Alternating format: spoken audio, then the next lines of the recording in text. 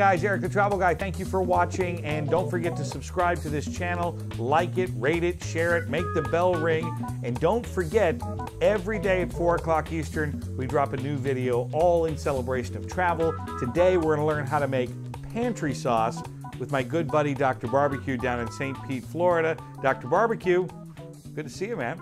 Erik, great to see you, man. Been a while. It's been too long already. Now, you're one of the few guests that when I actually say your name, I can feel me start to salivate. Well, that's quite a compliment. I'm used to seeing you, though. We're at some cool location together. It's kind of weird not touching you. Well, we are huggers. We are huggers. It's true. But you know what? Here's what's cool about this. Right here, talk about a cool location. I got my home set here that we're on, and then we get to a little insight as to where you are, which is, are you St. Pete or Clearwater? St. Petersburg. This is my new studio. It's also my backyard. I love it. And it's funny, we were talking about this interview of what time of day we were going to conduct this interview. You're like, oh, well, the light is not so good at this hour or this hour. This hour is like, this dude is working it out. I love it. It's a natural thing. You know, the sun goes over there and it gets on me and it wrecks the shot. I mean, please, let's face it.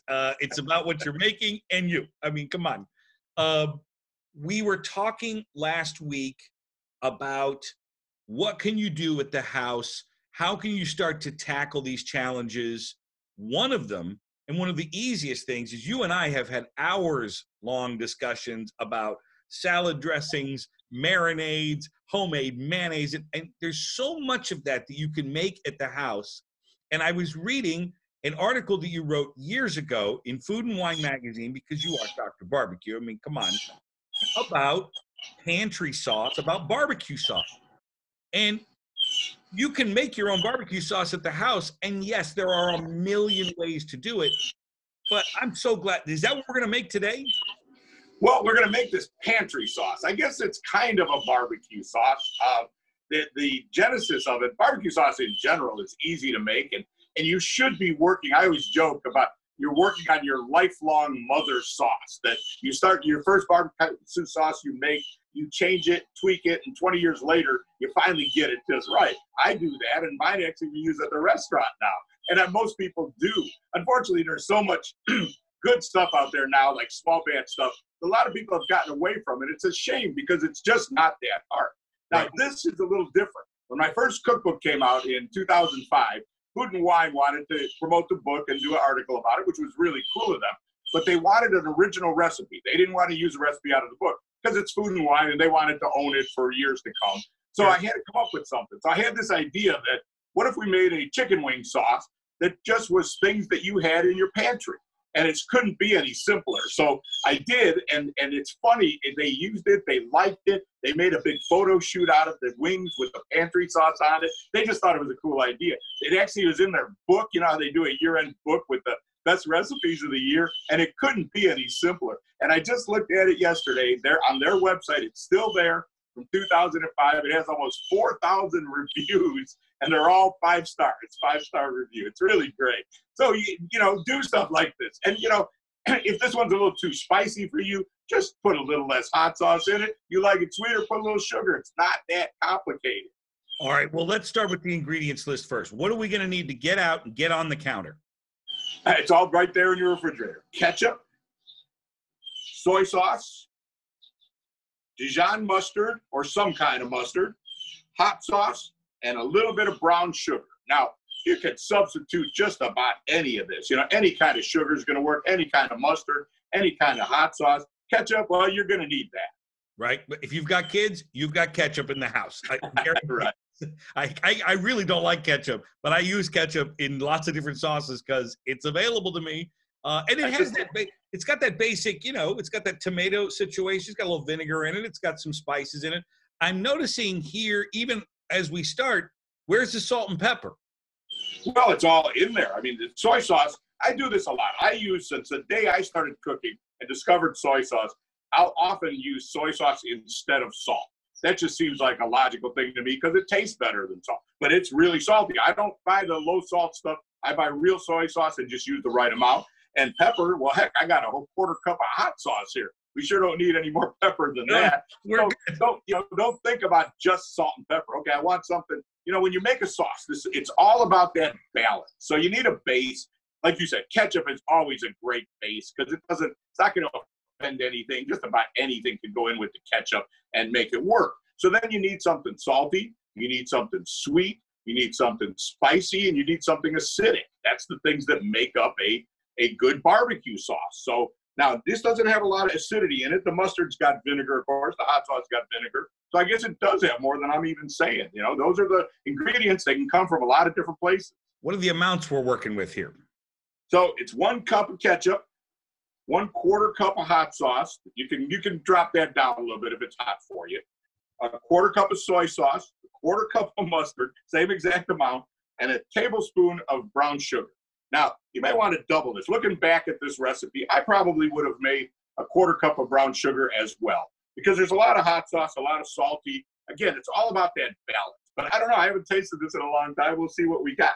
All right. So it's real simple. The ketchup and mustard, this was a stone ground Dijon. Any kind of mustard is going to work. This was Crystal hot sauce. I don't generally mess with them crazy hot ones. If you like that stuff, good for you. Yeah. Soy sauce, I use Kiko Man. I've been using that forever. It's salty as could be, but that's what it is. You just make it work in your recipe. To me, a low salt soy sauce doesn't make any sense. And then brown sugar, again, you could use raw sugar. You could use white sugar for that matter. Now, the recipe that was in Food and Wine called for marinating the wings in this, and then basting the wings only to about 3/4 of the way done. If you marinate in a sauce like this, you can't eat it then. You could boil it to get it safe, or you could just brush it on, but stop while you're still cooking. It doesn't need to be used as a marinade. It's also great as a sauce. The brown sugar in here, though, if you're going to just use it as a sauce, I would throw it in the microwave, just enough to melt the brown sugar and get it mixed in. First of all, I'm actually stunned at how easy this is. Now, can we use this as a straight-up dipping sauce right away, as is? You can use it just like it is. You make it a little grainy from the brown sugar. I would probably throw it in the microwave for a minute or two just to warm it up enough to melt the sugar. But other than that, yeah, that's what it is. You can use it as a marinade, but then you're going to have to cook it or something. I like it just as a straight-up sauce. Man, and what are the applications here? Where we talk about our proteins, wings, chicken.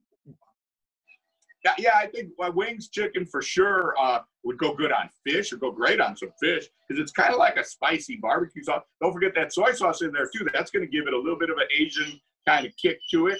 I think even beef. I think it would work on some beef, like some beef ribs. I think this would be great. Pork ribs. I think regular old barbecued ribs. I don't know. I haven't tasted it in a long time. I'm going to give it a try. All right, let's see. I probably haven't tasted this recipe in 15 years. It's funny when you get old.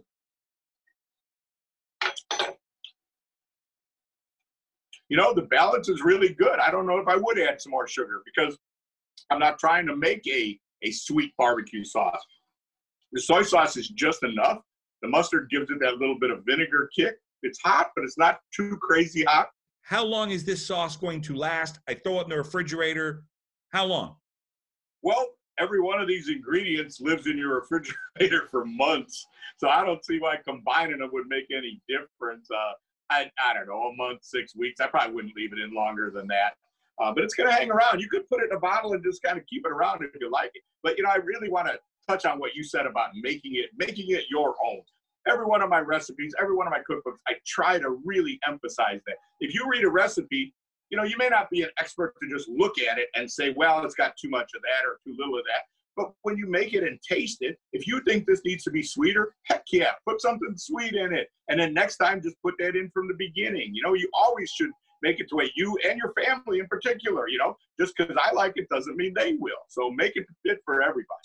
Well, I'm glad you mentioned that too, because what's cool about this segment, which we're calling I'm Hungry, We'll Travel Soon.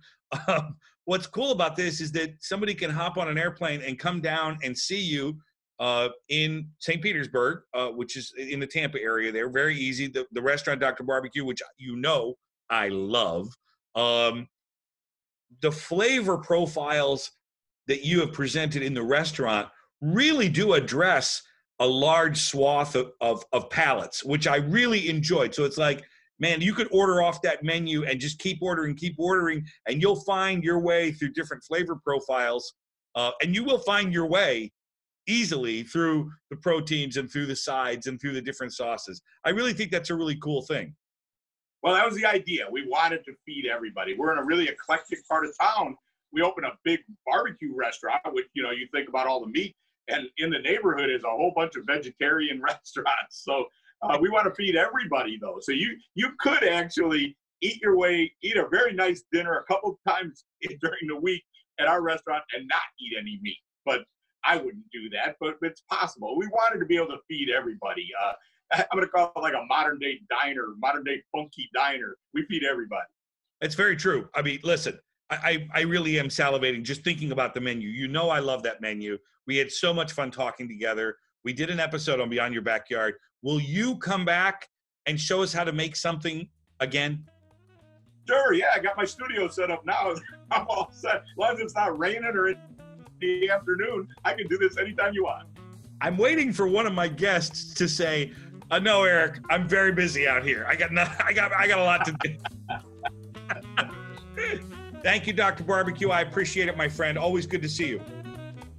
Erik, great to see you, man. Thanks.